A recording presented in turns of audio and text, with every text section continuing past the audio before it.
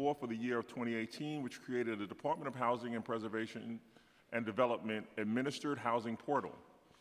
Affordable housing in New York is a rare and precious commodity. 44% of our fellow New Yorkers are rent burdened, meaning that they pay at least 30% of their income in rent.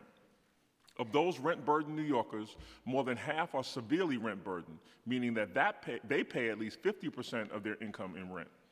These rent-burdened and severely rent-burdened New Yorkers are spending so much of their income on housing that they are unable to afford routine medical care, transportation, food, and educational opportunities. In 2014, the city undertook an initiative to increase the affordable housing stock, Housing New York. A 5-borough, 10-year plan sought to create or preserve 300,000 units of affordable housing. Affordable housing is created through tax abatements and exemptions, and through programs sponsored by HPD and the New York City Housing Development Corporation. Many of these housing opportunities are available through HPD's Housing Connect website, which allows applicants to search for and apply to affordable housing opportunities. The portal will also allow HPD to maintain oversight over the city's affordable housing stock by requiring owners to provide certain unit information. Today, we'll be hearing intro number 1757, sponsored by Councilmember Ben Kalos. This bill makes technical amendments to the Local Law 64 housing portal, as well as amendments that exempt from inclusion certain small preservation programs and that include some unregulated properties in mixed affordable and market rate developments. Today, we'll also be hearing proposed intro 1783A, sponsored by Councilmember Mark Levine. This bill excludes from inclusion in the housing portal housing cooperatives incorporated under Articles 2, 4, 5, or 11 of the Private Housing Finance Law. These cooperatives include housing development fund companies. Housing development fund companies were created when the city took abandoned properties and transferred them to tenant associations for rehabilitation and subsequent ownership. I'd like to thank my fellow committee members who are here today, Committee Member Grodenchik, Farrah Louise, Ben Kalos, and Bill Perkins. And we'll hear now from the sponsors of intro number 1757. I'm sorry. I do want to make a note that the sponsor of 1757 is not here because he's feeling ill. 1783 is not here. I see you, Ben. So we'll hear right now from the sponsor of that intro, Ben Kalos. Good morning. I'm Councilmember Ben Kalos. You can reach me on all social media platforms at Ben Kalos if you want to participate in the hearing. Whether you're a member of the public watching at home or here in the audience or watching the live stream, please forward any questions, concerns, or comments, and we'll try to include it in the hearing. I want to start with a big thank you to our Housing and Buildings Committee Chair, Robert Cornegie, for being a champion.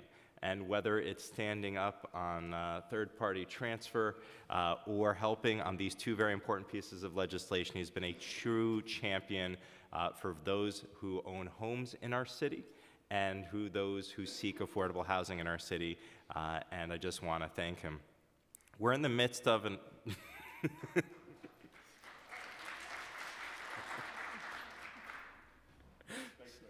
Sorry about that. As the chair would like to interrupt me to say, and the city council, if you hear something you like and agree with, we ask you to twinkle, which is to raise your fingers like so in a way that does not interrupt the hearing. So, but he did deserve I disavow any knowledge of it being entitled Twinkle, though. Now, in all seriousness, we're in the midst of an affordable housing crisis in our city. More than 59,000 people woke up this morning in homeless shelters, 2/3 of which are families, and of those, half of which are children. About 20,000 children woke up this morning and went to a public school from a shelter. And it's a symptom of the affordable housing crisis. And now many believe that the only way out of the affordable housing crisis is through an oversimplified understanding of economics and for supply just to exceed demand. However, as reported in yesterday's New York Times, the data shows that developers would rather leave half of every condo unit built since 1995 empty, literally thousands of apartments, rather than making them affordable for everyday New Yorkers. Bill de Blasio has an ambitious plan to build or preserve 300,000 units of affordable housing, and he's brought thousands of new units onto the market, with tens of thousands, if not hundreds of thousands, of New Yorkers applying for each affordable housing opportunity. Your chances of being able to afford to live in this great city have to be better than literally winning a lottery. With roughly 1 million affordable housing units in our city, I thought we should turn our attention to existing affordable housing stock. Since 2015, we've been working with the whistleblower and hero at HPD, Mr. Stephen Warner, with the support of his union, the Organization of Staff Analysts, investigative reporters at ProPublica and the Wall Street Journal, and our co-sponsor, Manhattan Borough President Gail Brewer, to identify a possible 200,000 affordable housing units where the developers were receiving up to $1 billion or more in subsidies for units that they might have been offering for non-affordable rates, even market rates. And so we sought to figure out how can we deal with the fact that there's a state law that says if you have affordable housing, you have to register it. But in 1995, they got rid of any fine. So most people didn't register. This is something that Stephen Warner identified. So how do we deal with non-registration? The fact that a lot of the applications are paper, and those can get lost in the mail. There were lotteries where 3/4 of applicants were rejected, and where several investigations by the DOI on the state level, even on the city level, found corruption in waiting lists. And if that wasn't enough, there were so many different places to apply between DHCR, HPD, HDC, even individual nonprofits like Met Council had their own portals for applications.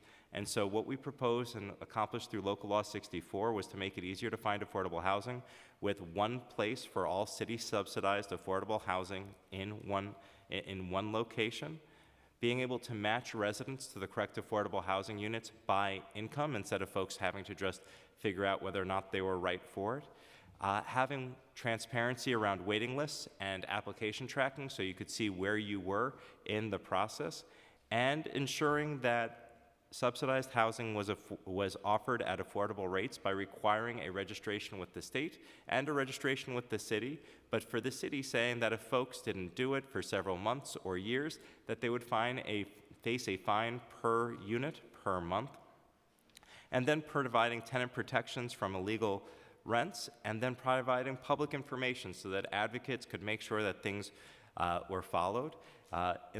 When we finally passed it, and I think it was one of the hardest bills I've ever negotiated. We went back and forth with the administration over 100 times. The legislation covered all affordable housing that was being subsidized from January 1st, 2018, moving forward. There was a responsibility to look back to see if anything else was covered. And in the negotiations, we included at the time homeownership, particularly I was at the time looking at condos and things like that. I grew up in a cooperative. We ended up inadvertently including cooperatives, particularly HDFCs. I want to thank the HDFC Coalition who are here today, who are working with my office on our legislation. Our legislation, we actually included a provision at the request of both the Coalition and HPD to exclude small buildings that were owned by only one person and they didn't have multiple buildings that they owned. So our technical amendment would include buildings with 10 or fewer units, which would cover a lot of the HDFCs that are smaller. We did wish to include the larger HDFCs, but we were actually able to, because of council rules, whoever puts in the legislative service request goes first, so we're able to work with Council Mark Levine on an additional piece of legislation to provide a specific carve-out for HDFCs, and it's because HDFCs are in a different situation than other people who have received affordable housing. Many of you did not win a lottery so much as retake a building from squatters, from people using your building as drug dens, and from just really being there in the city when people were leaving and abandoning the buildings. You came in, you took over these buildings, you took responsibility for these buildings, and so we felt that you were in a very different situation than others. And so we're hoping to make sure that it is a lot easier for people to get affordable housing, that if somebody is overhoused, they don't feel trapped in a large apartment with large bills and large utilities just because they can't find a smaller unit. And similar, people who, I'm in a one bedroom with a wife and baby, and it feels a little cramped.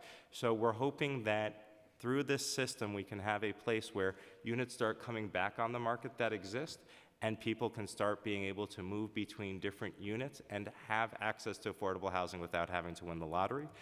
So I want to thank everyone, and I think the last piece is when we passed Local Law 64, the Wall Street Journal held it to be a huge victory, but they mentioned something that I didn't quite understand at the time, but I now do. When a building received a 421A subsidy, there would be a certain number of units that were tied to the applicant's income and were rent regulated. But we also learned that there were a lot of market rate units in the building that would receive rent regulation, which meant that you might come in and start paying $3,000 or $4,000 a month, which is the market rate, but then you wouldn't have to worry about the developer being able to raise your rent by 10 or 20%, which has actually happened to me. You'd be protected by the Rent Guidelines Board's increases, which have been 0 at times, recently 1 or 2%, which for many people would be very helpful because they would be able to know that they could get in and have predictability. So I want to thank a lot of the people who worked on this. We've spent the past, pretty much as soon as we passed Local Law 64, so the first 2 years of my term.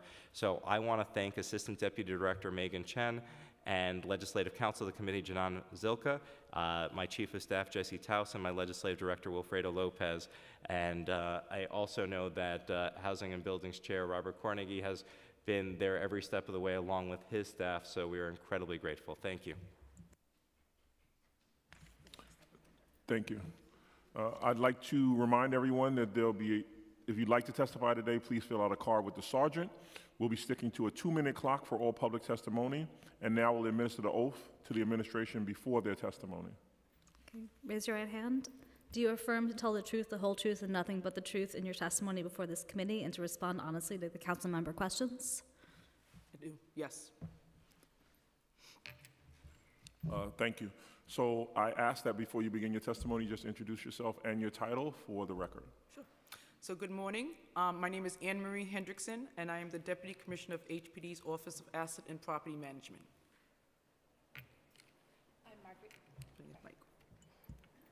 I'm Margie Brown. I am Associate Commissioner of Housing Opportunity and Program Services at HPD. Thank you. You can begin your testimony whenever you're ready.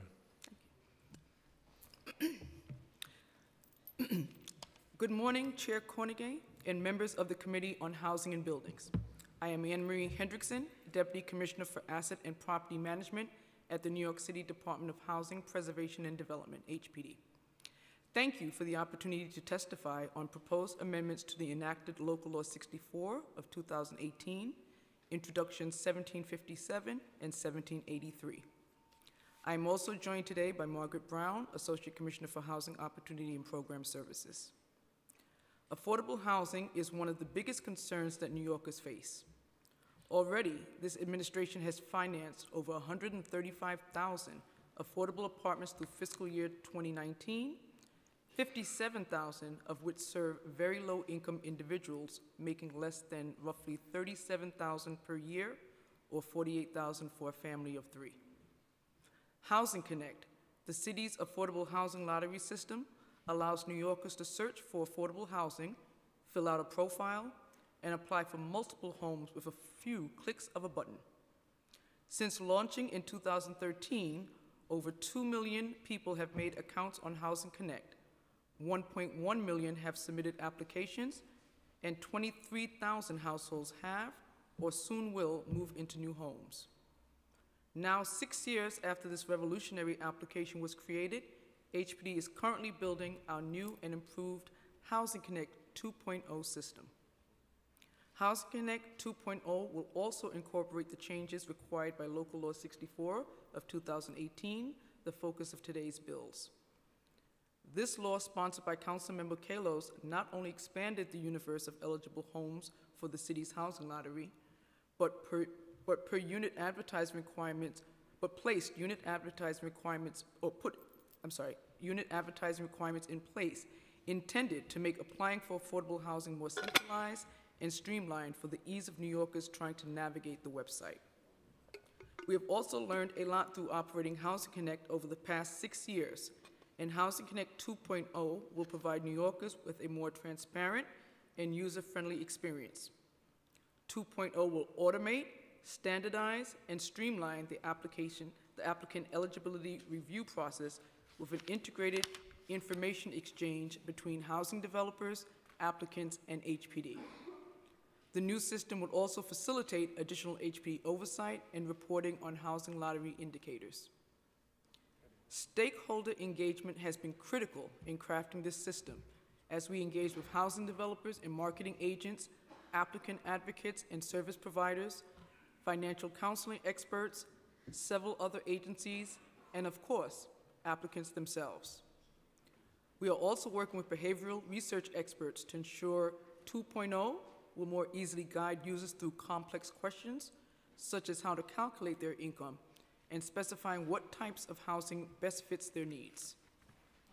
As we move forward with these innovations, we are looking at every aspect of the Housing Connect system through the lens of fair housing and how we can promote equal opportunities for all New Yorkers. When the Trump administration rolled back the implementation of the affirmatively furthering fair housing requirement, the de Blasio administration launched our Where We Live, New York City process that led to the publication of the draft report published just last week. Through this work, the city has developed a draft plan to take bold, transformative action to break down barriers to opportunity and build more integrated, equitable, and inclusive neighborhoods. As part of the Where We Live New York City process, the city has undertaken an inclusive, collaborative, and comprehensive effort to better understand how fair housing challenges like segregation, discrimination, and lack of access to thriving neighborhoods impact New Yorkers' lives and how the city can take action.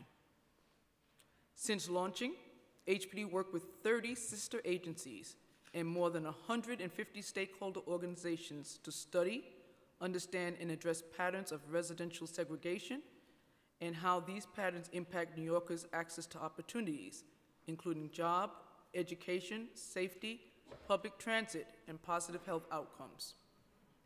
With these important goals in mind, HPD also updated our marketing policies that developers must follow to further limit how credit history impacts housing applicants, address and clarify complexities in income calculations, ensure special protections for survivors of domestic violence, and make the lottery selection process more efficient. These updates demonstrate the city's continued commitment to create more opportunities for all New Yorkers. HPD has also been very focused on expanding our existing outreach tools and education efforts. We currently have robust communication requirements during the marketing process, including but not limited to outreach to local community boards, elected officials, and the general public through online and print advertisements both citywide and local. Understanding that some may find applying for projects to be complicated, HPD provides resources to lottery applicants in a variety of ways. Our marketing program conducts informational seminars for potential lottery applicants 2 to 3 times per week to teach them about the process, and also provides training for community-based service providers to do the same. Our housing program partners with nonprofits such as Impact Brooklyn or the Mutual Housing Association of New York, MANNY, and even council offices who help individuals prepare and apply for open lotteries. HPD's Ready to Rent initiative also provides free one-on-one financial counseling and assistance with affordable housing application, and our resource fairs, marketing seminars, and mobile van allow us to assist New Yorkers directly in their communities. Thanks to the City Council, we've also been able to translate application guides into 17 languages. With this robust and aggressive work in mind, we appreciate the Council's shared goals to increase access to our lottery system and address issues as we work to implement the specifics of Local Law 64. For example, we are interested in discussing the removal of buildings utilizing HPD financial support for the Lead Hazard Reduction in Healthy Homes primary prevention program. Addressing lead hazards is a top concern for both this administration and the council, and we want to make sure we are not discouraging potential users of this program, which is not intended for affordability, from utilizing this financing resource of federal dollars to reduce the risk to children. We therefore support the intent of Councilmember Kalos's bill and would like to continue conversations about the specific language to ensure there are no unintended consequences to the bill. We also support Councilmember Levine's bill to remove cooperatives from the requirements of the bill, a unique and critical piece of affordable housing stock. Thank you again for the opportunity to testify today. We will take any questions that you may have. Thank you for your very concise testimony, and I don't remember the last time the administration was in full support of some bills that we put forward. I don't even know how to proceed at this point. But I do have some questions of my own before I pass this to my colleagues. I'd like to start with Intro 1757, which is the local law to amend the administrative code of the City of New York in relation to modifications to the Department of Housing Preservation and Development's housing portal. So what's the current status of the housing portal? Sure. So of course we do have a housing portal now, a Housing Connect system that has been up and running since 2013. The development of 2.0, most of it is currently in the testing phase. It will be rolled out prior to the implementation date required by the bill, which is July 1st of this year. It will probably be rolled out about a month before, which will give us some runway to get projects actually into the system before the implementation date of the bill. Thank you. How many units do you expect to be included in the portal once it's completed? Sure. So some of the changes that we're talking about, there is some ambiguity in a few pieces of the language that we want to work with council to understand the full intent. There's actually a pretty big swing factor in the number of units that would be required based on understanding that intent better. And so once we have that the finalized version and fully understand the council's intent of the bill, we'll be able to provide a better response in terms of exact number of units. So is the administration aware of the concerns that tenants have had about the current iteration of the portal? Absolutely. So, I mean, one of the great things about the fact that we engage in communities 2 to 3 times a week on our marketing program and have the Housing Ambassadors program, which is about 50 not-for-profit organizations that both help applicants apply, but also are really our eyes and ears and feedback to us. We have bi-monthly meetings with them to really hear applicants' concerns. And so it is a great way to get feedback. We also have a direct hotline to our marketing program and take calls to that every single day.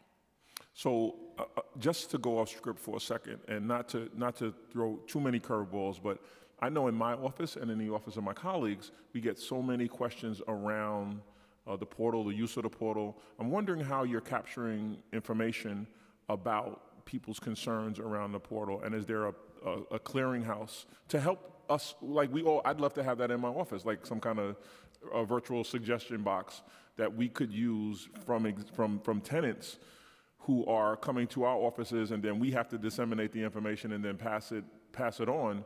Is there a direct way possible in the new iteration of the portal to include feedback of some sort? So we do, the portal does have a way just to kind of email HPD and let us know. We currently have an email address that is posted on Housing Connect, so people know how to reach us by email as well as by phone, but the new system will kind of incorporate that into the system. What would you say the response time to a concerned potential tenant would be from HPD?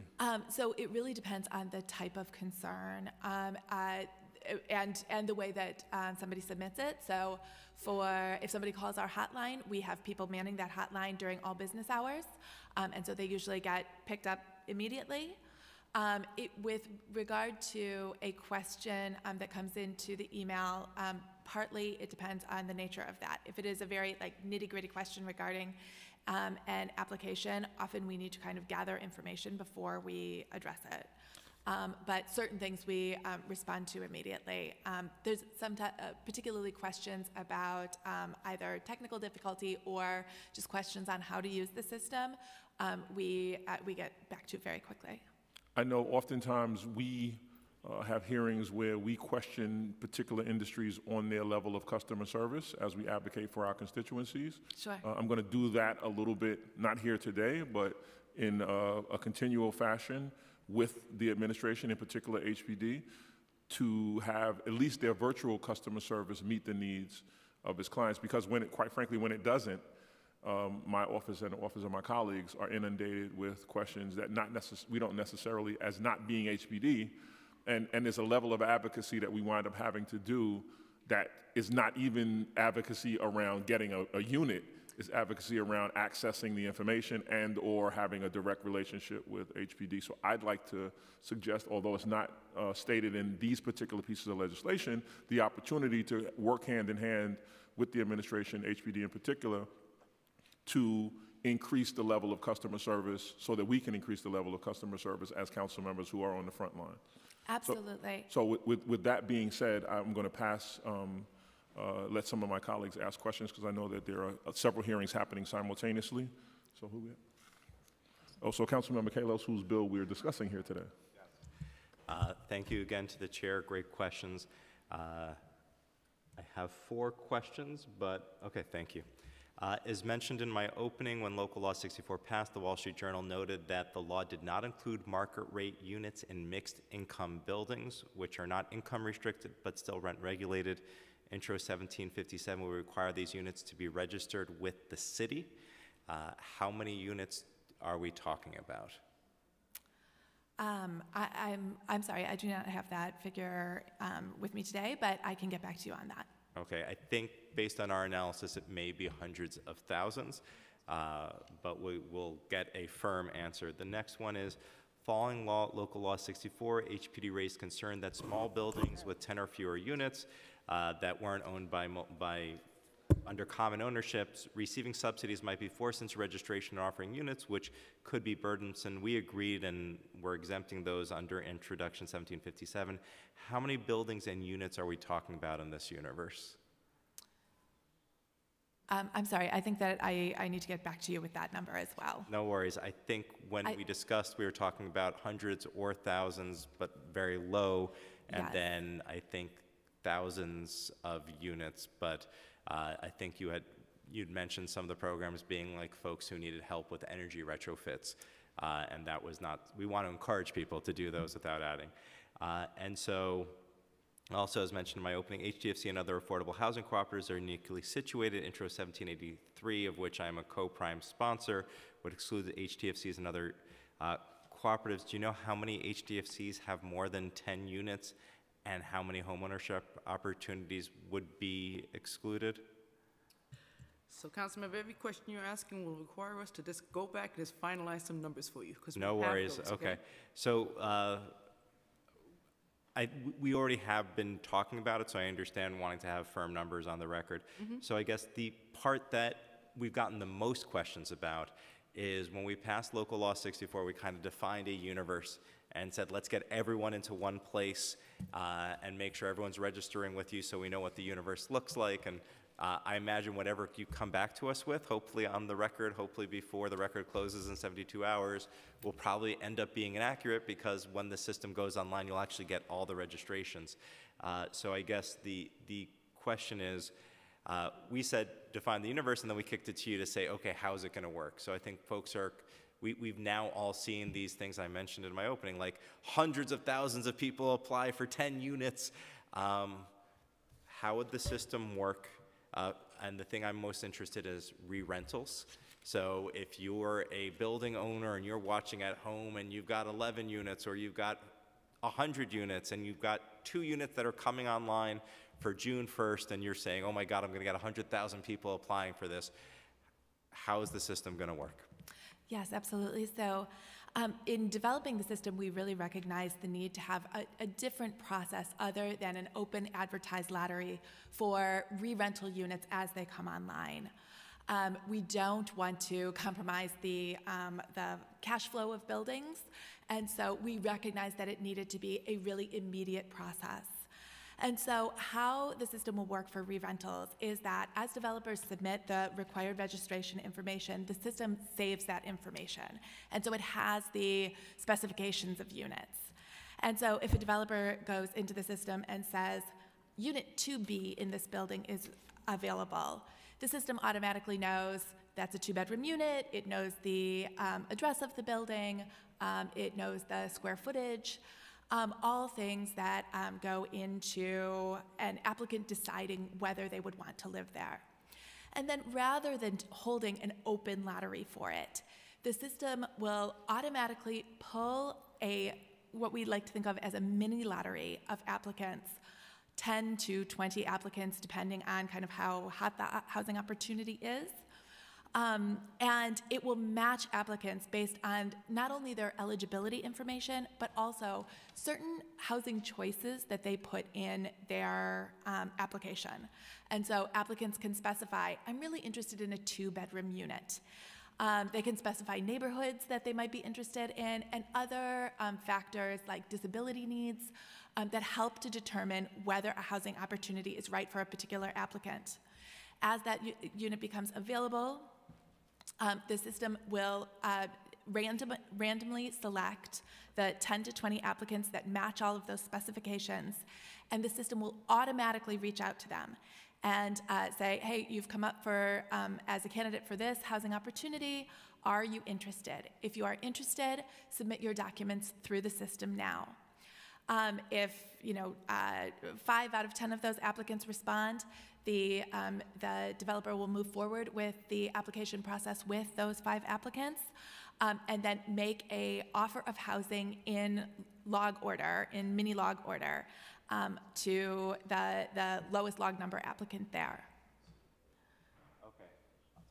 Okay, so just to be clear, for all these re-rentals, it's not going to be a situation of an avalanche. They will get a number of applicants. They'll have a chance to screen those applicants. Folks will be pre-matched based on what they said, and then because they'll already have their financial income in, you'll have a situation where folks will be getting 5 to 10 pre-qualified, bona fide. Well, I believe in the real estate industry, people have to pay a lot of money to get those leads, and even often have to pay a broker a fee of at least now under state law a month just for that service. So I'm hoping both of our bills pass as soon as possible, and so HDFCs would be exempt, other folks would also. Would people be allowed to opt in if they heard what you had to say today and they were like, wow, I could save, like, in my district, $5,000 for the month, and in other districts, perhaps different amounts? Sure. So the current portal is being built to really around affordable properties, and built particularly to come into compliance with the law. But one requirement of the law is that we do a study to determine whether non-affordable units, non-HPD units, can be handled through the system, and exactly how those would be handled. And so we are focused now on rolling out the initial version of the system, but we'll absolutely be coming back with that study. And just to be clear, the law as written focuses on new affordable housing units from January 1st, 2018, but if I'm a affordable housing developer and I have a unit from 1990, from a 1990 regulatory agreement that hasn't expired, and I say, I'd like to use this instead of having to pay a manager. I've actually had the chance to look at a budget, and I think 20% of the budget goes towards dealing with marketing, re-rentals, and something like that, so they could actually pull that out of their budget if they were using your service. So could an existing affordable housing developer or administrator use your service? Yes, if the property is affordable and not necessarily subject to the marketing handbook or the law, but does want to come through the system, it could accommodate that. And do we know how many apartments we will likely see becoming vacant every month or per year? So again, that depends on some of the technical language of the law and understanding the exact intent. But in general, we see about of the stock that we monitor and know, we see between a 2 and 3% turnover rate in affordable housing. So that is probably the rate of turnover that we would see in buildings. That is amazing. Thank you very much. Thank you to the chair and to the members of this committee for their indulgence. We've been joined by Councilmember Carlina Rivera, and she has a question. Good morning. Good morning. Thank you so much for your work. And Deputy Commissioner, I know you've been doing this for a long time, and I appreciate your commitment. Your testimony covered Housing Connect and the Ambassador Program. When I worked as a housing counselor, I was one of the ambassadors, so I know it has, in fact, come a long way since it first launched. And the Where We Live program is currently in the Lower East Side, so I thank you for trying to make those rounds. I want to ask specifically about HDFC rentals. The bill as it stands covers cooperatives, and in my district and in districts across the city, there are many HDFC rentals that we want to ask how they can be potentially cut out or incorporated in a more efficient way going forward. Do you know how many HDFC rentals there are citywide? Good morning, Councilmember, and thank you for the question. I don't have that particular stat in front of me, but I definitely could provide you with the HDFC rentals that HPD has been involved with formation and has regulatory agreements under their guise. I ask because the HDFC rental units that are managed by nonprofits in my community, for example, are more than willing to go forward with a new regulatory agreement and work with HPD with the marketing expenses that they incur with all of these kinds of factors. But I want to make sure that we are not adding anything too cumbersome or onerous on nonprofits that are already really trying to manage a significant portfolio of truly affordable housing. So can HPD think of any reason why HDFC rental units should not be cut out of LL 64 under similar circumstances as the HDFC co-ops as proposed in Intro 1783A? I think that we would need to look at the exact universe that it is and how they are similar or different from the universe of buildings that would be subject to the law, but would be happy to engage with you on that. I have HDFC rental units and cooperatives directly connected to a community land trust in my district. And as you may have noticed from the last budget cycle, we put forward a new initiative to really expand community land trust, which I think is a great model. Does HPD support the CLT model, and does it believe that applying these housing portal rules to these kinds of models will inhibit their expansion? I think in terms of, we support the CLT model, and I think what we are doing right now is further exploring how that model can be replicated. Right now, the experience with HDFC, with the CLT model is pretty limited. I only really know of one being the Cooper Square model, okay, which has been a good model. However, it is something we are definitely supportive of. We're doing a little bit more exploring about how it would work and how it can be replicated throughout the city. In terms of why maybe it shouldn't come through the portal, again, I think we need to take a look at that a little closer to see what the governing pieces of it are, to see how it would affect if they came through the portal, because we're not looking to restrict, we're looking to accelerate and expand, okay, the opportunities for all New Yorkers to be able to get into affordable housing. Yes, I would encourage you. There's going to be some individuals testifying today, specifically from Cooper Square Mutual Housing, and I think they'd be a great ally. I know you're already working with them very, very closely. Yep. I'm pretty much done with my questions. I just want to say that I do think that we should further expand the cutouts in Intro 1783A to include all CLTs and CLT-connected projects that meet the definition of CLTs enshrined in Local Law 67. I think it's important because of their mission, because of what they've been successful in achieving, and I look forward to working with you on this issue. Thank you, Mr. Chair, for the time. Thank you.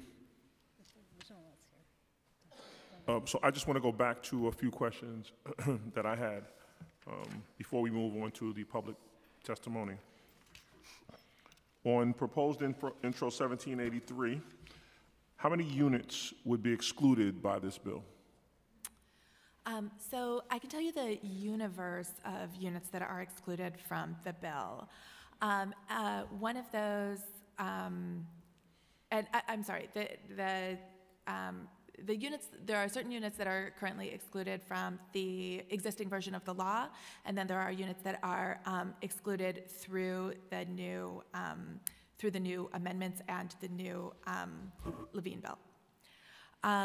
So under the current version of the law, dwelling units that are currently subject to a referral process, a government referral process, are subject to the law, are not subject to the law. Also, dwelling units with inconsistent regulatory requirements from either a state or federal body are also not subject to the law. Based on the proposed amendments, of course, the HDFCs, as well as other types of cooperatives, would be removed. Again, I think we need to get back to you with exact numbers on that. And then, of course, based on the new amendments as well, small buildings with with 10 or less units that are owned by a landlord that does not own other properties are also excluded. So to me, that was just a tad bit confusing, but I will visit back, because really, I want to do the best I can for tenants to understand what tools they have in a city that's becoming increasingly unaffordable. So I got to find a better way to get that explanation out of you. You know, I don't want to be rude, but it was very confusing to me as a council member, as the chair who kind of does this all day. I can't imagine what a tenant may be feeling in hearing that response. While I appreciate and respect the response, it was quite technical in your response, and it's very difficult for me. I think that the high level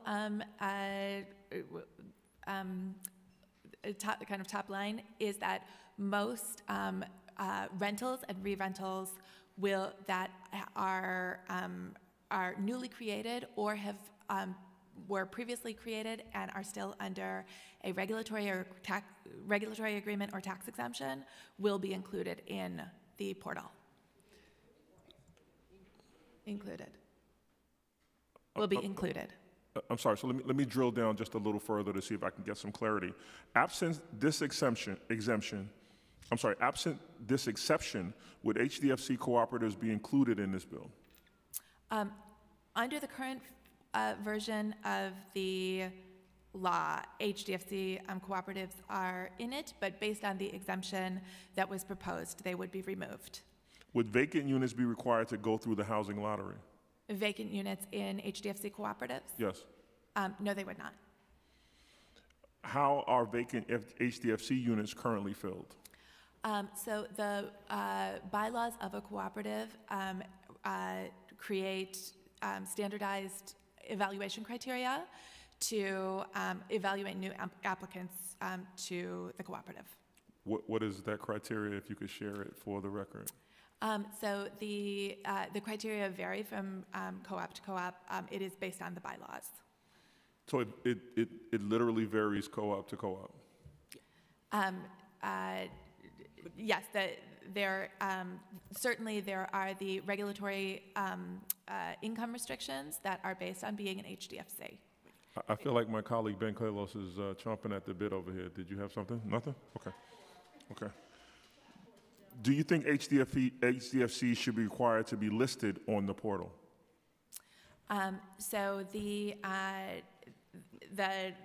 current amendment, which we support, does remove them from both the requirement to to sell through the portal, as well as the reporting requirements.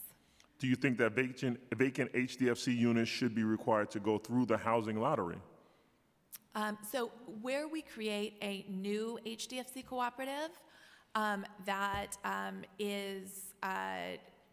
has received new financing from HPD, those units do go through Housing Connect, or currently are subject to lottery and will go through the new system if they have newly received financing.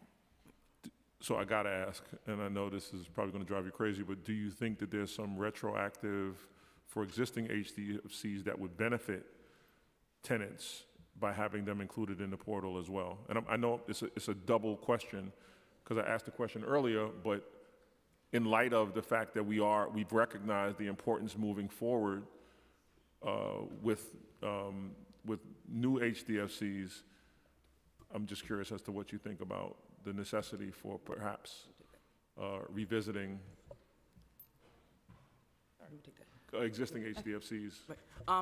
Councilmember, it's a good question. I think what we'd like to think about for the HDFC co-ops, as you know and as you propose, we've been looking at, we have our TPT working group, and we've been using that working group as a vehicle, okay, with your leadership and Commissioner Carroll, to hear feedback from our HDFC community. We know that we have challenges. We know we want to support, provide additional support. So I think that's something we would want to talk with our external parties about, whether they think there's some advantages to coming through the portal at this point, because again, there's a cost to that, okay? And I think we want to be mindful of cost, okay, as it impacts, low-income co-ops, low and middle-income co-ops, let me say. So that wasn't me as a mask advocacy for it. I just wanted to know what your opinion is around it. With HDFCs that do not have regulatory agreements, but that they avail themselves, the DAP tax cap currently be included in the portal?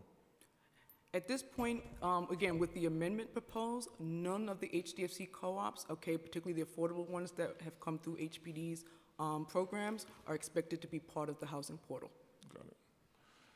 And just lastly, absent this exception, would limited divided housing company units be required to go through the housing lottery? You're familiar with that classification, correct? The limited one. Yeah, I mean, again, with the amendment that's being proposed, those would also be excluded.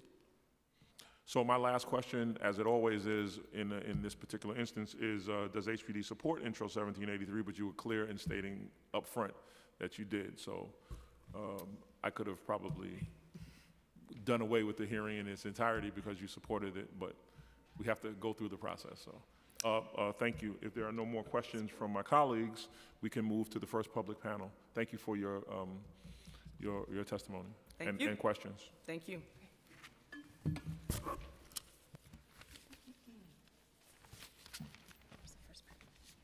So we're going to call the first panel. This looks like Michael Palmeo. Palma. Okay. Sorry. Got it. We are testifying on behalf of the HDFC Coalition. April Three more members. Would you all like to sit here in front? Yeah. Yes. April Tyler. Tina DeFelici-Antonio. It's a lot of syllables, but I made it, I think. John McBride. Tina has it. Testimony? Oh, just give. Wait, these chairs are so Sit here low. because you're sick. Thank you so much. When you've settled in, you can begin your testimonies. We are asking that 2 minutes on the clock for your testimony. You can do it however you like. Fantastic. Thank you very much. You got to press that button for me, though. And I just asked before you begin your testimony if you can identify yourself for the record. Okay, my name is Michael Palma. I'm one of the founders of the HDFC Coalition. I'll also introduce myself in my testimony. Oh, I'm April Tyler. I'm also a founding member of the HDFC Coalition, and I am also the co-chair of the Housing, Land Use, and Zoning Committee of Community Board 9 in Manhattan. Hi, I'm Tina DeFelici-Antonio, a newbie compared to these guys with the HDFC Coalition, and I live on West 26th Street. Good morning. My name is John McBride. I'm a member of the HDFC Coalition. I've been involved with the HDFC Coalition since the 90s with the late Jordi Reyes Montblanc. Some of you may remember him. Thank you. So please begin your testimony, and just remember, be mindful that there are several panels. And if you could keep your testimony to 2 minutes, we would appreciate it. Sure thing. Thank you, Councilmember Cornegie and members of the Committee on Housing and Buildings for the opportunity to testify in support of intro number 1783A, which would provide a much-needed amendment to Local Law 64 by excluding HDFC cooperatives from HPD's housing portal. My name is Michael Palma. I am seated here with April Tyler, John McBride, Tina DiFeliciano of the HDFC Coalition's Policy Committee. On behalf of the HDFC Coalition and the 30,000 families who live in 1,200 HDFCs, we would like to express our strong and emphatic support for Intro 1783A. The HDFC Coalition has been and remains ever vigilant when city or state policy is developed for HDFCs, especially when well-meaning legislation has adverse unintended consequences for HDFC co-ops and their shareholders. The HDFC Coalition began its advocacy work in 1992. 28 years later, we continue our efforts to assist HDFC shareholders in preserving and protecting their homes. We work with city, state, elected officials, community boards, and HDFCs throughout the city, primarily in Manhattan, Brooklyn, and the Bronx, where the majority of HDFCs are situated. Through our collective efforts, we have been successful in preserving HDFC affordable home ownership by securing HDFCs an exemption from tax lien sales in 1994, successfully advocating for state-sponsored tax forgiveness in early 2000, saving distressed HDFCs from foreclosure both in the past and the present, objecting to third-party transfer program as it devolved into a land grab instead of being used as a mechanism to turn buildings abandoned by landlords into HDFC cooperatives, helping to protect New York City's water supply by fighting against the sale of land around our watershed. And more recently, HDFC Coalition has mounted advocacy efforts to prevent HPD from imposing onerous and impractical one-size-fits-all regulatory agreement. We crafted a counterproposal to HPD's proposed RA, and we are submitting it for the record. Additionally, we worked with pro bono attorney Steve Siegel to draft badly needed changes to update the state's 1960s era private housing finance law to ensure the continued viability of the 1,200 HDFC co-ops. Now, HDFC homeowners, which I see a lot here today, are faced with yet another threat to their survival and their right to self-determination by the enactment of Local Law 64. We're pleased to hear that there seems to be general support for exempting HDFCs, but I will quickly read this statement anyway. It's important to note that Local Law 64 was intended to crack down on sophisticated developers receiving 421A and J51 tax breaks who were not registering their affordable rental units as being rent stabilized with the New York State Homes and Community Renewal Agency. However, as it's now written, Local Law 64 requires every single HDFC shareholder to comply with onerous provisions or face fines amounting to tens of thousands of dollars potentially. We need to remember that these HDFC co-op apartments are privately owned homes, not public housing, and should be treated as such. HDFC home ownership is in danger of diminishing if individual homeowners and HDFC co-ops are forced to comply with burdensome, confusing, impractical, and counterproductive obligations imposed by Local Law 64. Local Law 64 presently requires HPD to create a housing portal, which as had been stated, is a massive government database, and each individually owned HDFC co-op apartment would be required to be listed on that portal. And in each year, HDFC homeowners would be legally compelled to comply with requirements that are not only burdensome, but also constitute a gross invasion of privacy by demanding substantial personal information be posted on the portal. In addition, if their apartment becomes available for sublease or sale, every single HDFC shareholder is required to post this information on the website. The practical difficulties and burdens created by this were summarized by our HPD's Deputy Commissioner Anne Marie Henriksen in council hearings in 2016, and you can read her direct statements at your leisure. And I ended exactly on time. I just want to say for the record, that's an awesome example to set for the rest of the panels. Good job.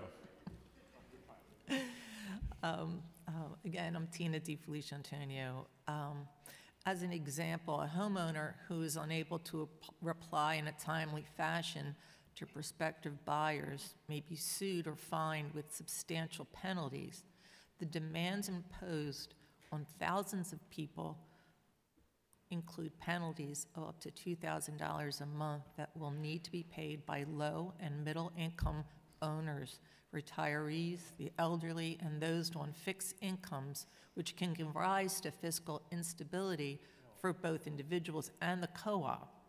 Keep in mind that the severity of these fees were originally aimed at real estate developers of rental buildings who were skirting the law, not private homeowners.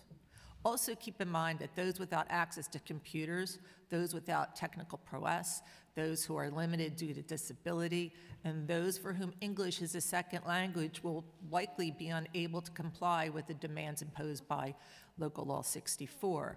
It's a virtual certainty that a homeowner's obligation to respond to as many as hundreds of individual applications for one unit will cause widespread confusion and anxiety amongst our most valuable and vulnerable of citizens. Inexplicably, nothing in Local Law 64 anticipated, let alone addresses, any of these complex issues, which may inevitably result in widespread involuntary noncompliance.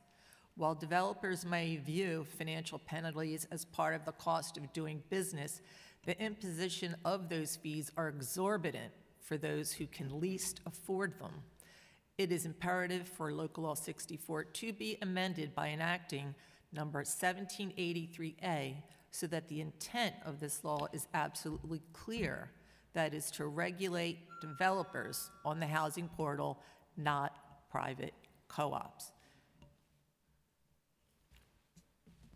Thank you. I'm just going to continue and finish the statement. Thank you. Indeed, HPD itself has acknowledged through the previous testimony of its Deputy Commissioner in 2016 that these concerns are not susceptible to resolution through rulemaking and are intrinsic to the law itself. We share HPD's expressed view that the obligations imposed by Local Law 64 on individual homeowners are overly burdensome, confusing, impractical, and counterproductive.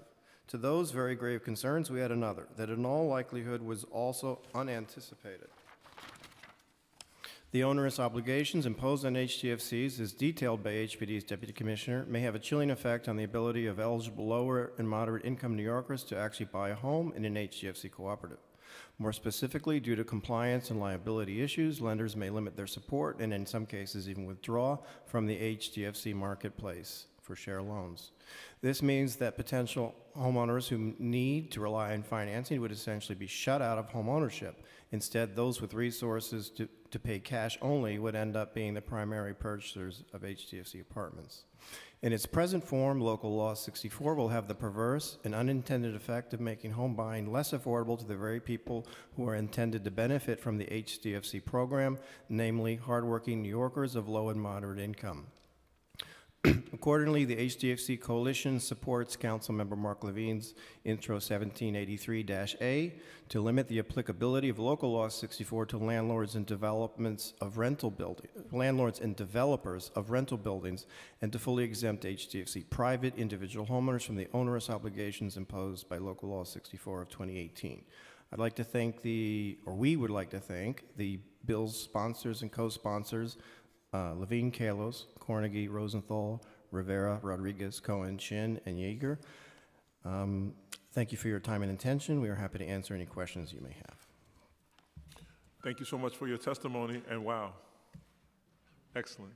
Thank you for your testimony. Thank you. Thank you for your support. I don't have any questions, but I do just want to state that your advocacy, the coalition's advocacy around this, has driven legislation on our level and has driven me to be more astute as it relates to the relationship between third-party transfer and HDFCs, as well as this topic. So I just want to personally thank you. Well, we want to thank the council, and we appreciate all you're doing for housing, and we've seen a lot going on that you've been trying to assist people who are victims or potential victims of deed theft, too. So we support individual home ownership all across the city. Thank you. Thank you.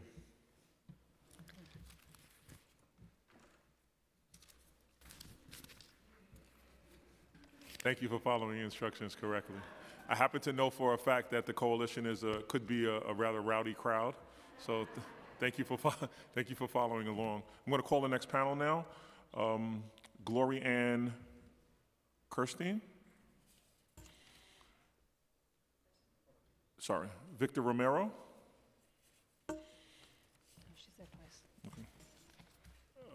Mary Beth O'Hara. Shaliva Thomas Murchison.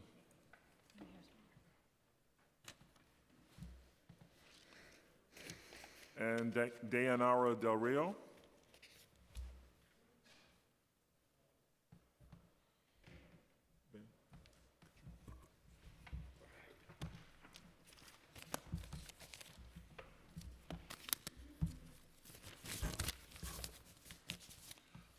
I have to be excused for a moment.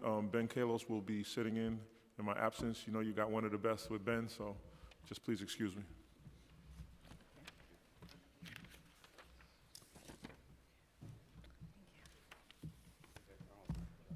I do want to acknowledge the presence of Mark Jonai and Helen Rosenthal for joining us today. Thank you. You may begin. I'm Gloria Ann Hussey-Kirstein. I'm a member of the HDFC Coalition, both its steering committee and its anti-foreclosure committee, which is fighting the TPT program. I have lived in my HDFC for 37 years in Manhattan Valley on the Upper West Side. I'm here to address 3 points. The first one is thanks to a fellow employee when I worked at HPD for 26 years, Steve Werner, who took it upon himself to do his own research and revealed that over 50,000 units of affordable rental housing that were created through massive tax breaks to rich developers were not being registered with rent stabilization. A quick thanks then follows to Mr. Kalos, Councilmember Ben Kalos, who picked up on this very valuable research that was printed in ProPublica and decided to craft legislation that would correct the wrong of these rentals not being protected through rent stabilization. So thanks to both my fellow employee at HPD, Steve Werner, and Mr. Kalos for trying to correct this. The second thing I'd like to address is just to tell the story about my HDFC. My HDFC is 15 units in an old law tenement, 5-story walk-up. The majority of the HDFC shareholders in my building are Dominican immigrants. And as a matter of fact, that is typical of most HDFCs. Out of the 1,247 HDFC co-ops throughout the city, 817 have 20 or less units.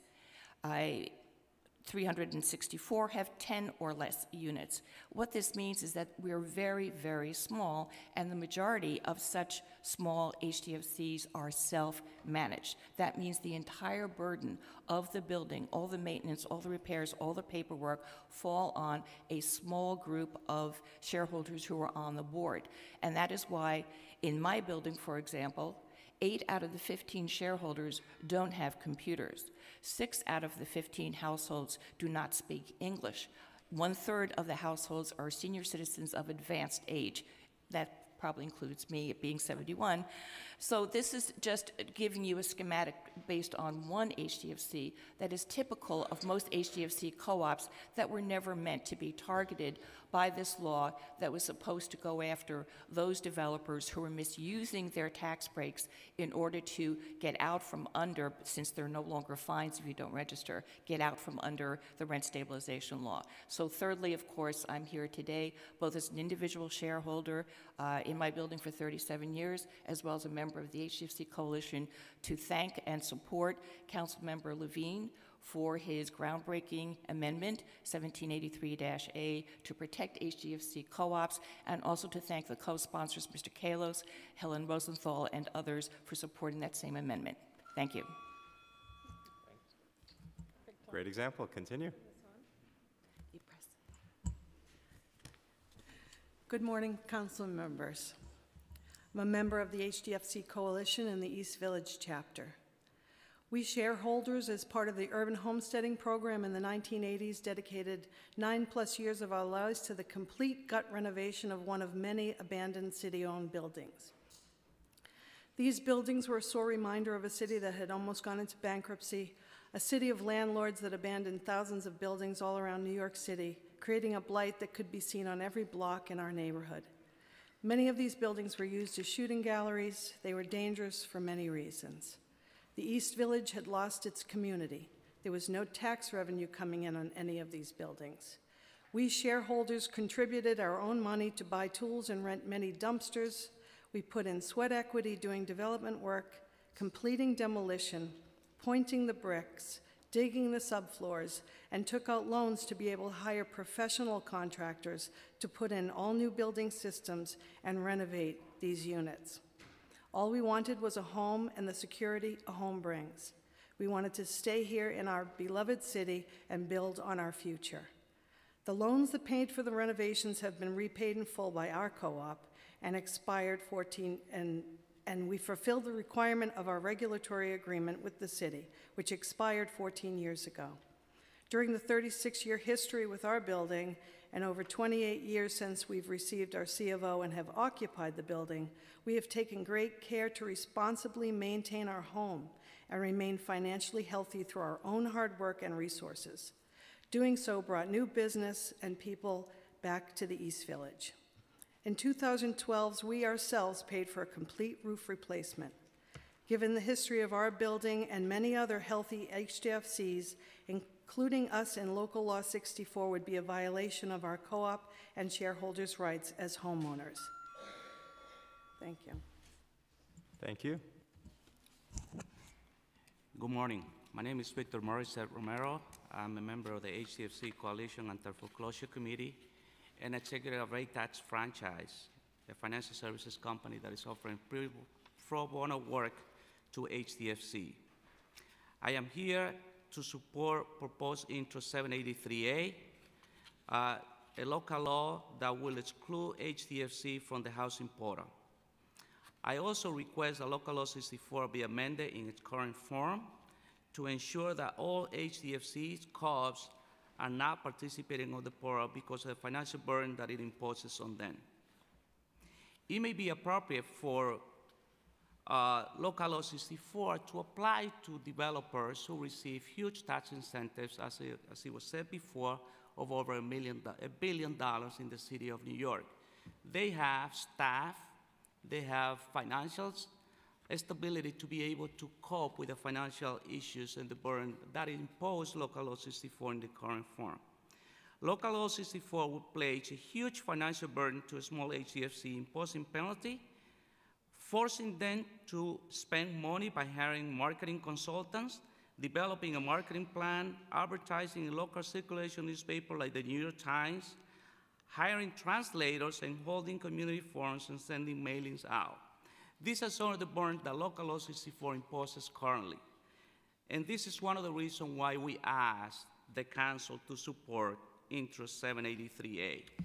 Our company conducted a survey of HDFCs and what they will have to do. They will have to comply with Local Law 64 in its current form.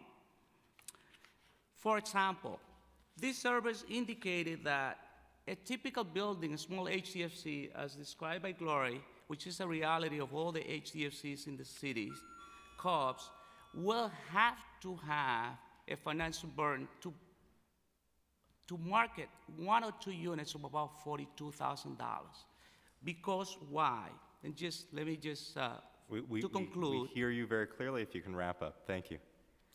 To conclude, it is not fair for them to use the financial resources that they need to support the building to spend on hiring consultant and complying with all the stringent requirements with a checklist of having to fulfill 60 items of the housing portal that will be required in the local law 64. This is the reason why we support Intro 783A. Thank you. Thank you.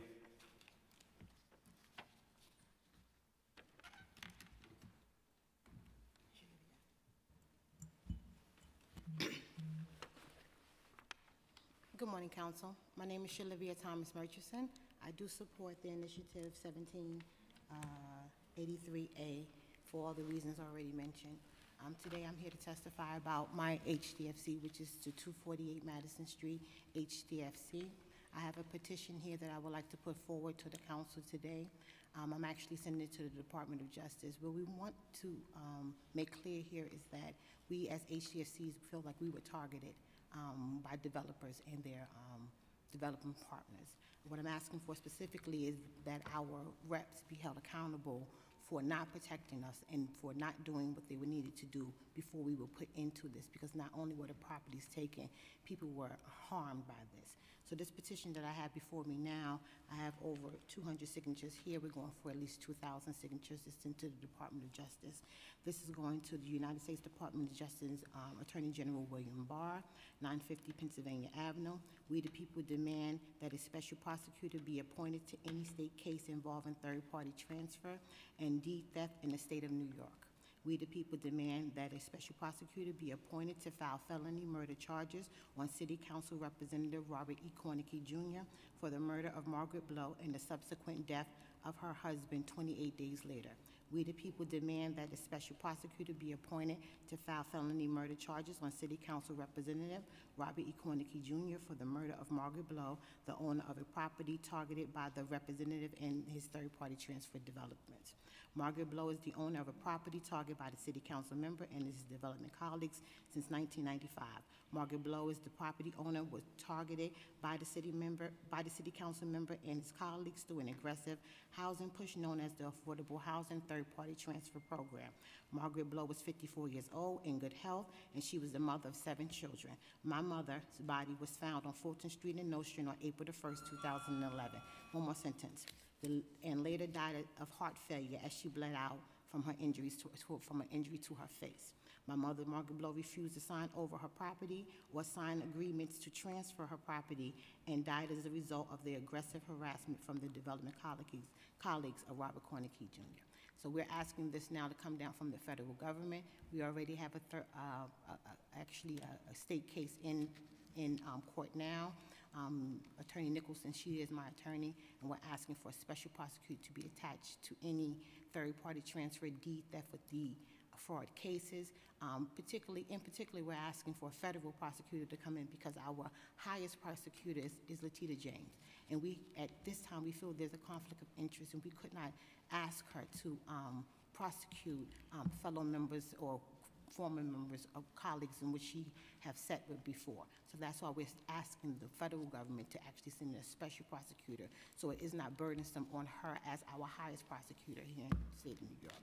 So I appreciate you guys for your time.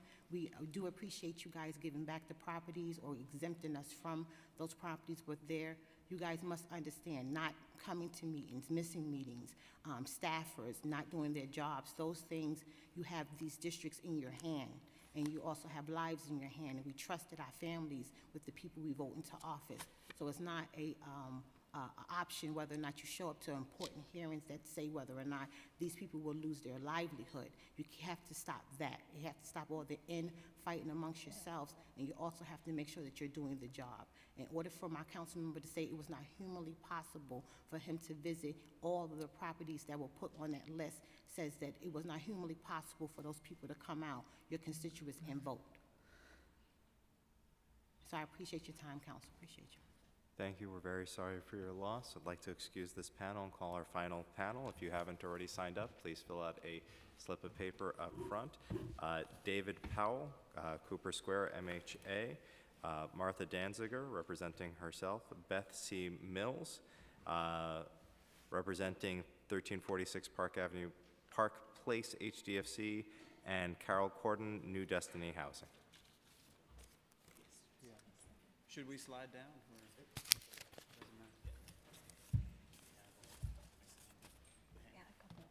Yes, yes I do.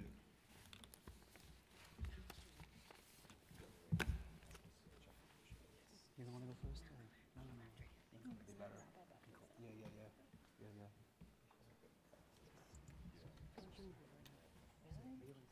We have like Either way. 45.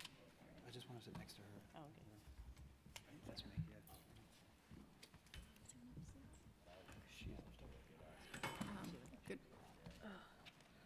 Good morning, Committee Chair, Cornigan, members of the committee. Thank you for the opportunity to testify today regarding proposed amendments to Local Law 64. My name is Deyanira Del Rio. I'm the co-director of New Economy Project.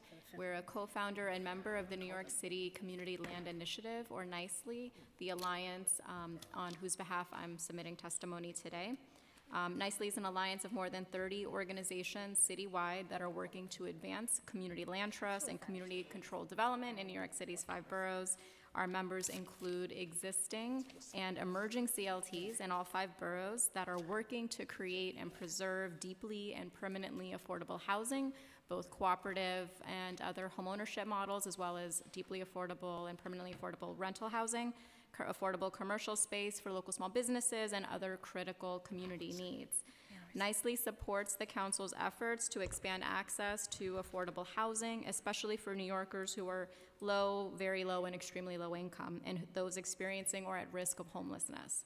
We understand that the intent of Local Law 64 is to hold accountable developers and landlords that receive public subsidies and ensure that New Yorkers can fairly and efficiently apply for affordable housing. We support these aims as well as the appropriate exemptions to Local Law 64 in order to prevent adverse and unintended consequences for certain affordable housing providers, including CLTs and nonprofit developers in our coalition. We urge City Council to exempt from Local Law 64 and the housing portal requirements community land trusts as defined in New York City's administrative code and properties on CLT land. We also support broadening Intro 1783A to exempt both cooperative and rental HDFCs. A little bit of background on CLTs. CLTs are community-led nonprofits that own and steward land for the public good. CLTs lease use of the land they own for affordable housing and other critical community needs, typically through 99-year renewable leases that establish affordability, resale, and other restrictions. In recent years, City Council has supported CLTs in recognition of their ability to preserve and protect public subsidy, affordable housing, and combat displacement. I just want to note that there are 2 specific issues regarding Local Law 64 that affect CLTs. First of all, the cost-prohibitive requirements that the law would impose on CLTs, which you've heard about. Like other nonprofit and community-based affordable housing providers, CLTs have very limited budgets, already have annual reporting requirements, and would be burdened to the extent they would have to comply with Local Law 64, and this would impede and hinder their ability to provide deeply and permanently affordable housing. Secondly, the requirements would undermine CLT's ability to prioritize housing for and combat displacement of existing and longtime community residents, which are a core part of CLT's mission. Communities are organizing CLTs throughout the city thanks to City Council members' support. We especially want to thank Council Member Rivera for her championing of CLTs, the Progressive Caucus, and the Council at large.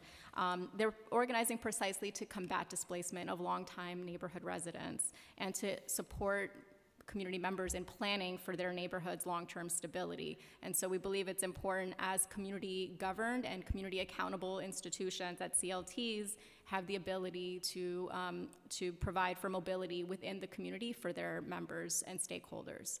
I'll leave it at that, and thank you for your time.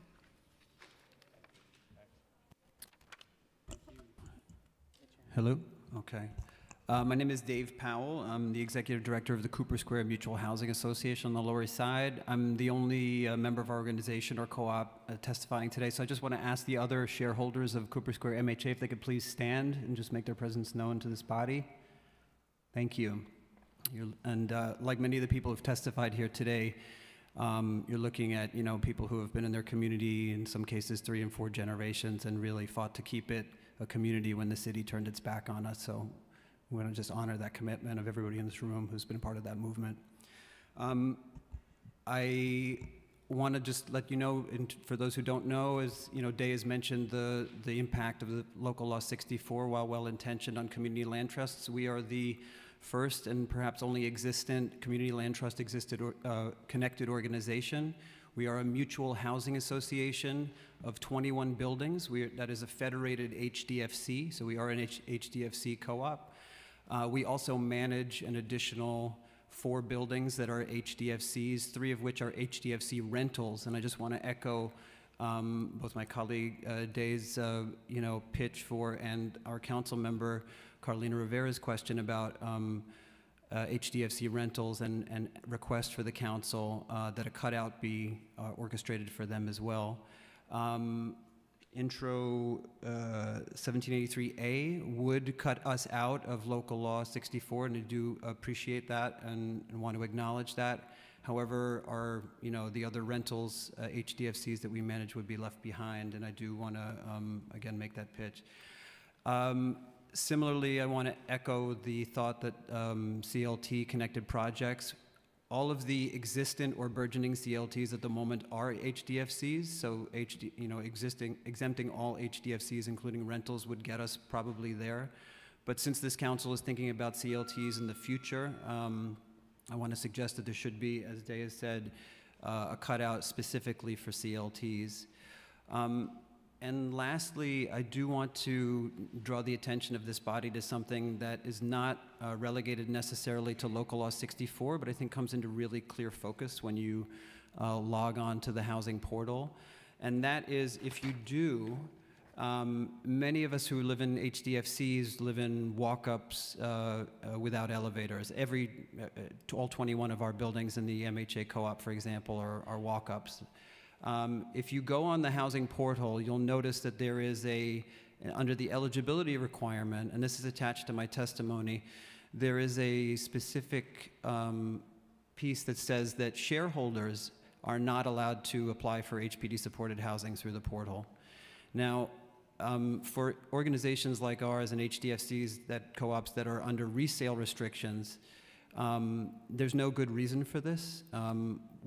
Our people bought in at the original, $250 price. We are resale restricted to sell at that price, notwithstanding the consumer price index, right?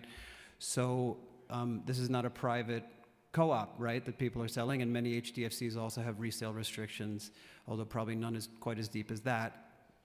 So I want to just point out that for those of our residents that are aging in place in our community or who are mobility challenged, the inability for an HDFC shareholder to apply for affordable housing through Housing Connect or other means is effectively a housing accessibility issue and may actually put the city out of compliance with the ADA. And I just want to urge the council to revisit that issue. Again, it's beyond the scope necessarily of just local law 64. If HPD was still here, I would bring that issue to them. I did buttonhole Anne-Marie Hendrickson in the hallway, but I want to ask the city council to work to correct that, what I think is a glaring omission in the city's policy. Thank you. Hello, my name is Martha Danziger, and I live at 52 East 1st Street in the East Village, and it's a small, old building and a 5-flight walk-up, and I would like to thank first the coalition for all they've done to protect our buildings, and I'd also like to say that while I understand the whole point of local law 64, and I'm in a neighborhood where you see new high-rises all the time, and it is very important that if people are given the right to build a building and have an obligation to provide some affordable housing, they absolutely should be made to do it, and it is a very good idea that it will be made more public and made more available to the public. I also would, of course, be in favor of the 2 proposed amendments, and I thank both Councilmember Rivera and Councilmember Chin for supporting these. And I want to just point out, and Victor mentioned the fact that it would cost a small building, it's cost anybody in HDFC about $42,000 to go meet all the obligations, all the requirements of the local law 64. And as someone who's been in this small self-managed building for over 30 years, anything over 10 grand throws us. Because it's an old building, old buildings have lots of problems. They, these things you did not expect suddenly happen, and there's not a lot of money waiting around. It usually involves a mortgage or an assessment. So I just want to add that one point, and that is that these are buildings that were repaired, and they may seem like they're very valuable now, but they're old buildings that need a lot of attention, and an additional requirement that could cost the co-op is unfair. And I appreciate the fact that the City Council is considering the change, and I agree that the Community Land Trust should be considered as well. Thank you.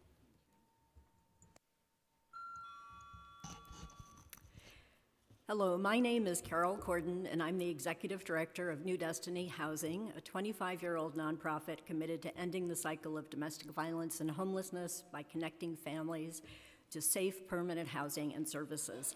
We're testifying because of our concern about the unintended consequences of Local Law 64 for very low-income survivors of domestic violence. New Destiny currently operates a rapid rehousing program called Housing Link in partnership with the Mayor's Office to End Domestic and Gender-Based Violence and its 5 family justice centers. Housing Link connects victims with vacant re-rental units managed by New York City's affordable housing providers. Case managers at the Family Justice Centers, which is administered by the Mayor's Office, refer victims requesting help to the on-site Housing Link staff, and under the program, 108 families have moved to safe, affordable housing, helping them avoid shelter or shorten their shelter stays.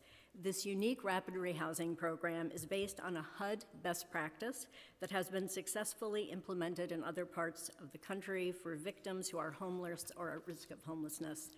The success of this program relies upon strong relationships with affordable housing owners and managers. Local Law 64 will require all city-financed affordable housing re-rentals to go through the Housing Connect portal and lottery. Survivors forced to flee domestic violence will no longer have rapid access to safe, affordable housing. New Destiny recognizes that Local Law 64 was not intended to further marginalize very low-income survivors of domestic violence. And therefore, we are asking that the law be amended to explicitly include the Mayor's Office to End Domestic and Gender-Based Violence under the exemption for direct referrals from a government agency or instrumentality. Currently, the law allows for units that will be filled by direct referral from a government agency or instrumentality to bypass the lottery system and receive applicants directly from that referral source. The Mayor's Office, through its Family Justice Centers, is the referral source for survivors of domestic violence and should be included in this exemption. This change will permit Housing Link to continue rehousing very low-income victims who are homeless or at risk of homelessness because of domestic violence. Thank you for the opportunity to speak today, and I welcome any questions you may have. She testifying. Are you tested? Can we get you, did you fill out a piece of form? Yes. Perfect. Good morning, council members. My name is Beth Mills, and I'm the board president of 1346 Park Place HDFC, located in Brooklyn, New York.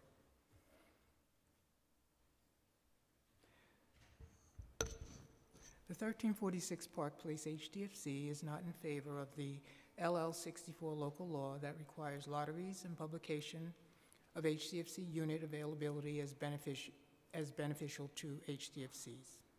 We are vetted property owners who have long proven that we are more than capable of managing our existing properties. We have stood the test of challenge and meager to non-existing support from any source except our dogged self-reliance in the face of what to do and how. There are endless stories of courage, bravery, and determination that are the cornerstone of our HDFCs. Our HDFCs are still standing in an absolute habitable and managed way. This was no small feat. HDFCs are each uniquely different and have been shaped by the experiences and circumstances of the HDFC community. We are by no means one size fits all, but we are united by the very familiar struggle that began this journey. In the end, we understand the need for self-determination, ownership, and the home to call our own. We require assistance at this very moment that I speak.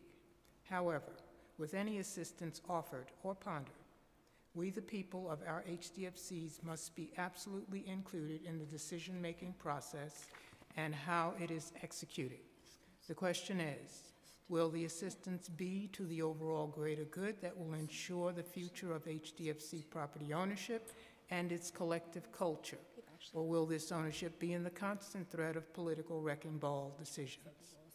As HDFC gatekeepers, it is our collective effort to be included in a most significant and meaningful way in the making of all laws and decisions that will protect the interests and sustainability of our HDFCs. It is more than necessary, it is a right. We are here today to exercise that right in our show of support for Councilman Mark Levine's proposal, Bill 1783A. Respectfully submitted, Beth Seamills. Thank you. I'd like to acknowledge you've been joined by Councilmember Margaret Chin. We will have a quick round of questions. First up is Carlina Rivera. I will follow her. Thank you so much, everyone, for being here and for testifying. Really appreciate all of you. So I want, actually, this question, I guess, is for David and some of your work at Cooper Square Mutual Housing Association. I know with the other HDFC tenants and shareholders, how $10,000 can make a very, very, very big difference in your infrastructure cost. And to even nonprofits like yours, David, where $40,000 is actually a very big deal, and that's just for marketing. So you mentioned in your testimony some of the challenges that you're facing with the rules, the citywide rules that HPD would apply to affordable housing developments that would affect you. One thing you just mentioned, for example, was community preference. Are there other challenges? Could you expand on that a little bit? Yeah, thank you for asking. I mean, one of them, and this, again, if HPD was still here, I'd ask them and would really ask the council to help us, understand this issue. But the issue around community preference has had an interesting impact on the conversations we're having with them in trying to negotiate a new regulatory agreement. So right now, for example, like I think most HDFCs, most of our vacant apartments, when we get a vacancy here or there, we have internal transfers. We have our people who are overcrowded, they might be living on a top floor, and we might want to try and checkerboard them down to a lower floor, et cetera, et cetera. There's two ways that we do this. Both of them are enshrined in our co-op's offering plan. One of them is a straight transfer, right, where you would take a full household and you would move them, let's say, from a one-bedroom to a two-bedroom. The other is a so-called additional apartment request, where you would take that same household, but let's say it's two generations and the younger generation is starting a family of their own. Under our current rules, we can offer that younger generation or that able-bodied generation an apartment of their own. It's an internal transfer. And what HPD has told us is that because of community preference, but also impacted somewhat by Local Law 64, because that's where these apartments would go, they would have to be marketed now on the portal, that we would no longer be able to offer additional apartments to that second or third, or in some cases fourth generation of our residents who are now overcrowded and need their own apartment. So this is something that's been a real challenge that we have had as a kind of business issue we've been a little stuck on in our regulatory agreement with HPD. We're currently negotiating a construction loan through the Green Housing Preservation Program. But when our shareholders became shareholders and voted to become a co-op and voted to become a mutual housing association affiliated with the CLT, they understood the practices enshrined in their offering plan to be what they were signing up for. And now it seems that HPD, possibly through its own rulemaking, although possibly through Local Law 64, we're not entirely sure, is stepping on that. And again, we're asking for the council to help us uphold the additional apartment provision that we have in our co-op offering plan. Thank you. Yeah, I realize how these rules could affect kind of your internal operations and everything that you have to deal with. And thank you for all of your work on this issue. And Mr. Chair, thank you for allowing me to ask the question. Thank you, Carlina Rivera, for your championing of CLTs and for your work for all HDFCs in our district. And thank you, Councilmember Chin, likewise, for your work on the HDFC and CLT issue in our district. Thank you for that question. in the council, we wiggle our fingers to applaud, and we would like to applaud. We are joined by PS 309, the George E. Wibbecan Preparatory Academy in New York City District School, located at 794 Monroe Street, Brooklyn, New York, 11221. Thank you for joining us in the City Council. This is your home. This is the people's house. And folks your age can actually introduce and pass legislation into law. So we welcome you, and we are just wrapping up a hearing, but we will continue. I just have a question, and then we'll go to Councilmember Helen Rosenthal. I guess first, I recently was looking at an affordable housing co-op in my district, and it had a $20,000 to $40,000 annual set-aside included in the maintenance for management costs to do with managing possible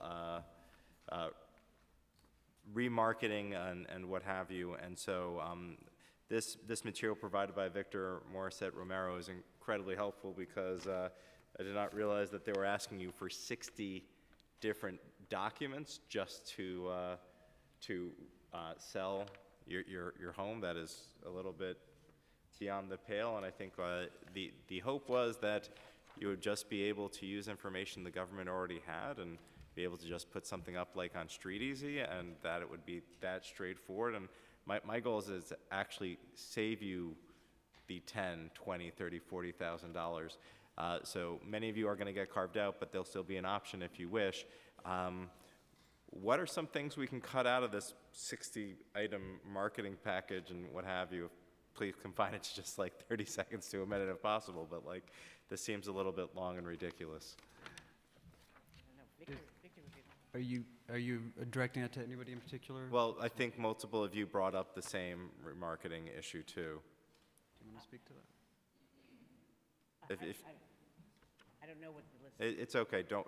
I mean, I will say I think the exemption in and of itself is helpful, right? So if HDFCs are exempted, then the marketing checklist that you're talking about will not be something that we have to deal with, right? So I do want to say, in the case of Cooper Square Mutual Housing Association, we do have an annual asset management submission to the city, right, which includes all of our admissions. We do have 9 years of practice we have an admissions committee, which is mostly made up of shareholders that live in the co-op. And in fact, we have our own costs for our own admissions process, even without Housing Connect. So I just want to sort of say that there are organizations out there and even standalone HDFCs that have cultivated admissions processes, and I think that should be preserved as much as possible. And I guess for New Destiny, if I recall in the legislation, which is 15 pages, so it is, we put in specifics because there are certain housing units where there is preference if somebody is in a shelter, if a person is a victim or survivor of domestic violence, if a person is HIV positive, if a person is an artist. And we wanted to make sure that that would be reflected and that people would be able to move forward. And then if somebody ever saw on the waiting list that somebody got ahead of them, they could say, oh, I understand this person has this status, so I understand why they would go ahead of me on this list. So I guess from the initial legislation, our belief is this would not impact access for survivors of domestic violence to gain access to affordable housing, and that even in the HPD regulatory process that would be even further clarified. So I think one of the issues is that this is a rapid rehousing program, and so we're actually trying to prevent survivors who are fleeing domestic violence from having to go into shelter, and we also are trying to get them linked to housing quickly to avoid the impact both on the survivor but also on the children that they very frequently bring with them when they flee domestic violence. So the idea is really to reduce trauma, to reduce the impact of the shelter system. And to do that, having direct access to those affordable units is really critical because they're good quality, they're affordable, they're rent stabilized, and therefore sustainable over time. So going through the whole process will really lengthen that process and essentially, undermine a program which has been very successfully done in conjunction with the mayor's office. So again, to clarify, my understanding is working with HPD, the regulations that they've been drafting would not force domestic violence victims out of a rapid rehousing. Is that your understanding? That is our hope. So, yes, I know we have spoken with HPD, and they seem to be supportive of this. Okay. Rapid rehousing is a HUD best practice and would be one way that survivors could avoid becoming homeless. Yeah.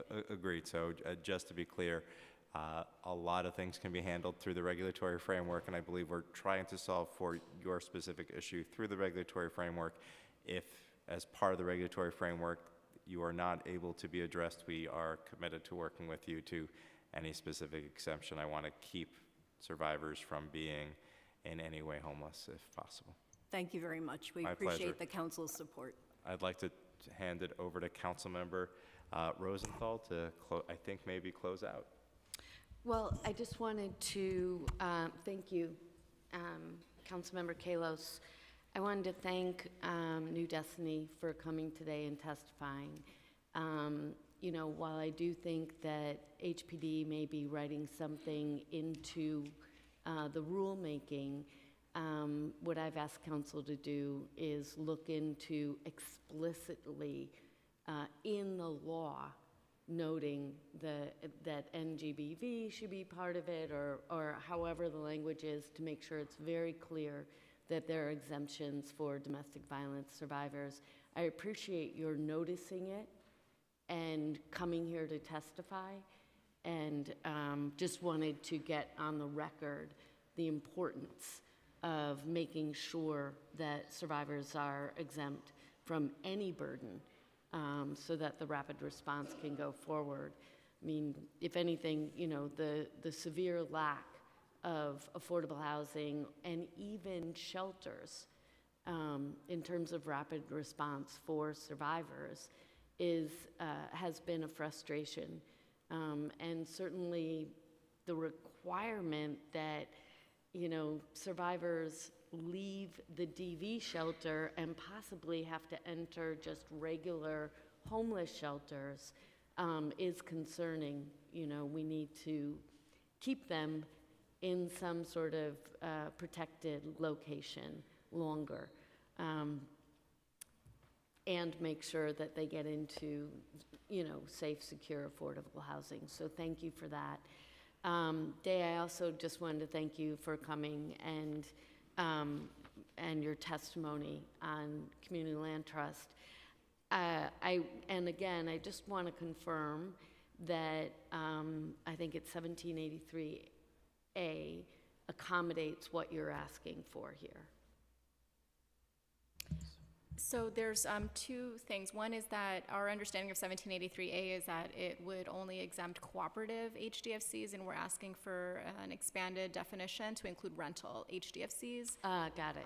And we want to, our understanding, there's the Cooper Square CLT, there are other incorporated CLTs, and there are many more that are taking root. Our understanding is that most will be incorporated as under HDFC law, but we think that it would make sense to explicitly include the carve-out for CLTs, which the City Council defined a few years ago in legislation, is in actually defining CLTs in the administrative code. So if we could request an exemption for CLTs and properties on CLT land, we think that that would just ensure that CLTs, which obviously are not the intended target of Local Law 64, aren't inadvertently harmed.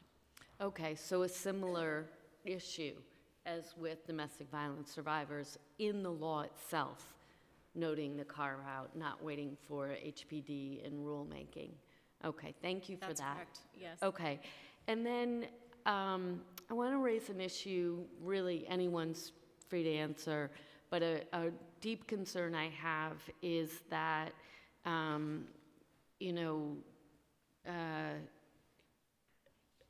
people who are students with parents who have significant funds, who sort of, land in some of these HCFCs and shouldn't really be there.